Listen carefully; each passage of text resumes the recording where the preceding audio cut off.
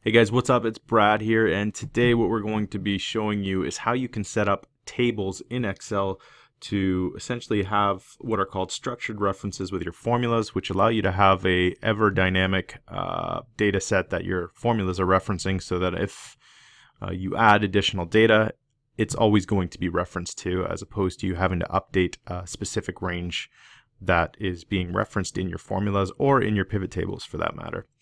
What I will be showing you in this quick video though is how to add the total, how to create the table I should say, and then how to add summarized totals at the bottom of your table. Just add by adding the total row that is available as a feature to the Excel table. So the first thing that we're going to do is we're going to select anywhere within our data set here. I can just type in, I'm in this cell C5 right now. If I type Control A, that's going to select my entire data set. Once I've done that, I'm going to head over to the Insert tab, and then what I could do is just select this table. That's one option. The other option, of course, as you can see here, is just by typing Control plus T. That's going to actually create the data set. That's my favorite, or create the data table, and that's my favorite way of doing it. So if we just select again cell C5 or any cell within this data set, I hit Control T. You'll see that it's asking where is this data for your table. We've selected the entire area. And the top row, of course, we have selected as being my table headers. So I'm going to hit OK. So the next thing you can do is you can actually play around with the look and feel. They've got all sorts of predefined templates, and then you can select one and then modify the look and feel of it if you want to set it up as a something that manages or that is part of your brand, for example. Okay, so I'm going to also change the table name, which is something that you can do. In this case, we're going to call it consulting fees. This is data that I found on the Toronto Open Data website.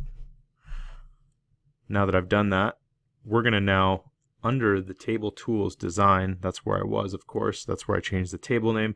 We're going to go over to the table style options, and we're going to add a total row. So you'll see that we've added a total row, but what you can do, and what you'll notice, is you can still add records to this by going to the last field, the last row record under the 2014 expenditure here. If I hit Tab, you'll see that it creates another record. You can, of course, then enter a new record if you wanted to. I'm not going to do that though, just because we don't need to. So what you see though is we added this total row at the bottom. And if we were to add additional data, of course, this would continue to summarize everything that is above it. So in this case, we're summarizing on the 2014 expenditures, excuse me. And if you selected and you wanted to find what the max was on that, you would say that the max that we spent on it is 1,694. You can switch the formulas accordingly. If you just wanted a count of total records, you'd see that it's 144. But in this case, we want the whole sum, or the subtotal, I guess, of what the entire expenditures were for 2014. So if you did the same thing here, you can do on any of these columns here. Again, you can do min, standard deviation, the average, and then you can also select more functions if you would like to. I can show you that. So this comes up, and then you can insert the function as required. So that's basically how you create a table, and then how you can use the total row in Excel to get things going.